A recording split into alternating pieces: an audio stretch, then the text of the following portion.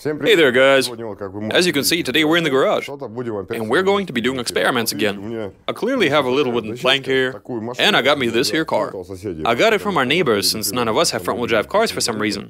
Actually, there are a few, but none of them are available at the moment. Someone's using them for work and whatnot. I'm gonna take off a wheel, a brake caliper. You probably see where this is going, right? I'll remove the brake pads and install some wood instead. In other words, I'm making wooden brake pads. Interesting to see what's going to happen. Soon we'll find out whether they work or not. Let's go.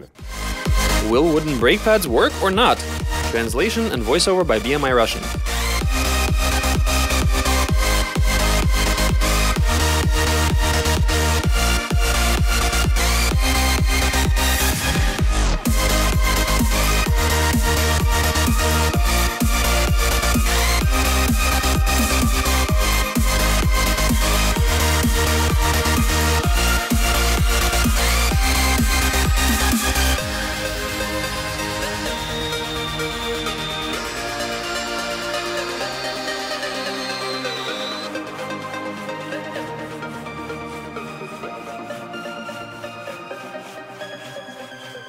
And we wind up with pads that look like this. Almost OEM.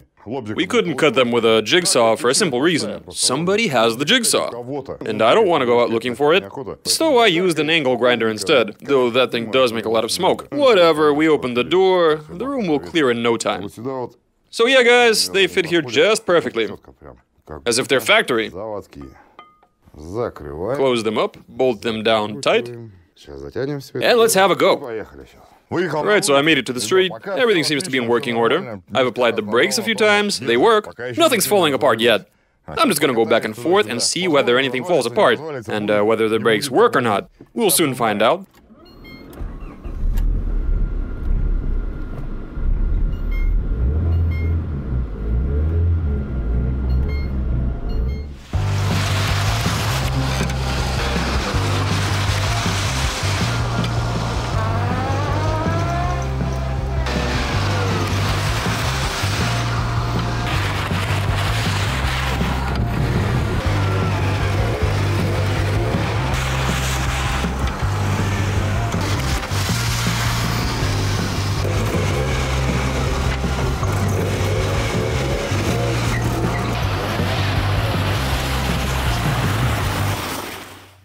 So yeah, fellas, I drove around on wooden brake pads. I'm just gonna put it right out there. They work, especially when I just drove out and made the first couple of stops, since the wood still was fluffy and everything. The brakes were working very well, but gradually the wood stopped gripping onto the brake calipers. It probably has to do with the wood polishing out, since it didn't exactly grip like Ferodo pads. Braking force gradually deteriorated, of course, but they worked anyway, and that's the entire point. They didn't work very well, but they worked. So right now I'm going to remove the wheel and take the caliper apart. I just want to see what the wood looks like now. Let's have a look. Here's what happened. The surface is now very smooth, as if it had been polished. Obviously there's no friction, and that's why the brakes were completely ineffective. Anyway guys, we're not calling it quits just yet. We're gonna put these pads back on. You do remember what we did to the Mercedes, right? We're about to do the very same thing, but on wooden brake pads. I'll install them, start the car, put it in gear, hit the gas, hold the brake pedal, and we'll see where it goes from there. Let's do this.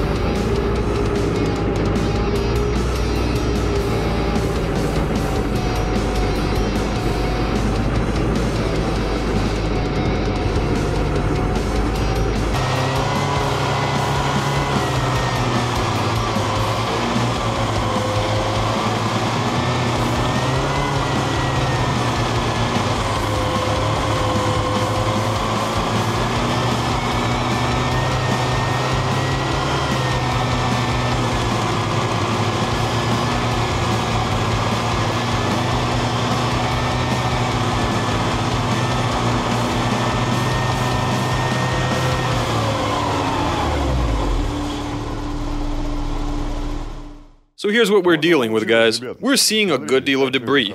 The rotor is wrecked, but that's totally normal. I mean, it overheated after all. The wood itself got shaved. Look at all these shavings. Anyway, they were supposed to be right at the point of bursting into flames. What do we got?